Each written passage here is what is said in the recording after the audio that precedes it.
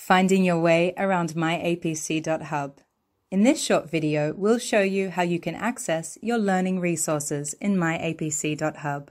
Once you log in, you'll see the subjects you're enrolled in for this term as subject tiles on your dashboard.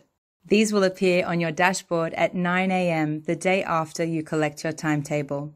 Click on the subject tile to enter the subject. The first block you'll see is your subject outline. Here, you'll see a summary of the subject. If this subject is a prerequisite, there'll be a note here telling you so. As you scroll down, you'll see your lecture slides and your Zoom lectures and recordings. Click on Zoom lectures and tutorials. You'll then be taken to a page with your scheduled lessons. Click Join at your scheduled class time to enter your Zoom lecture or tutorial. There is no need to enter a Zoom ID, and this button will open Zoom automatically. Don't worry if you can't see your scheduled classes just yet. Your trainer may load them closer to the class start time. Click on Cloud Recordings to view recordings of your past lectures and tutorials. You'll see a list of the previous lectures and tutorials of your subject. Scroll down, you'll see Assessment Documentation.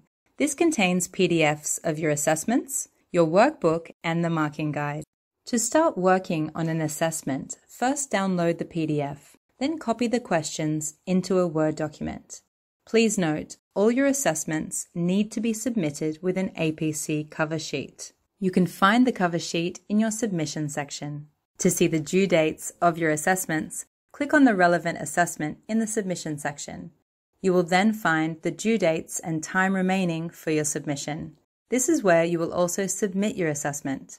Please watch our explainer, Submitting an Assessment on myAPC.hub for more information. When you scroll down further, you'll see blocks for each of your sessions with learning resources. When you need to contact your trainer or a classmate in your subject, click on Participants. When you click on the person's name, it will take you to their profile, where you can message them directly. Click on the speech bubble next to their name and write your message.